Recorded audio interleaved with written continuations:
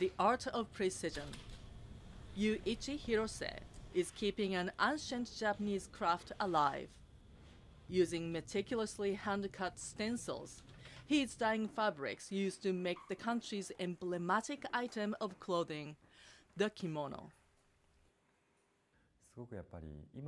The kimono has become something that is very far removed from our daily lives, and very few people wear them on a daily basis.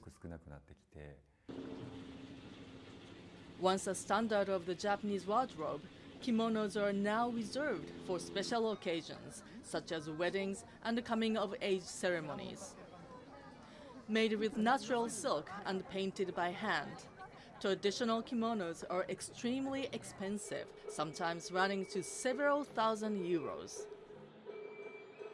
The kimono industry has refused to cut its prices and has stubbornly carried on making expensive classic kimonos from silk. Over the past 40 years, the market has shrunk sevenfold. To survive, some manufacturers have now begun using cheaper and more easily washable materials such as linen, polyester, or cotton. Designer Jotaro Saito has even experimented with denim, jersey, and wool. His aim is to get the kimono out onto the street.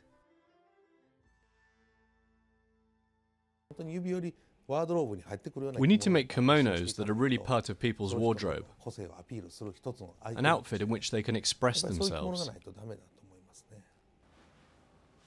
The kimono today is also getting something of a new lease of life from tourists keen to immerse themselves in Japanese culture, but only for a few hours at a time.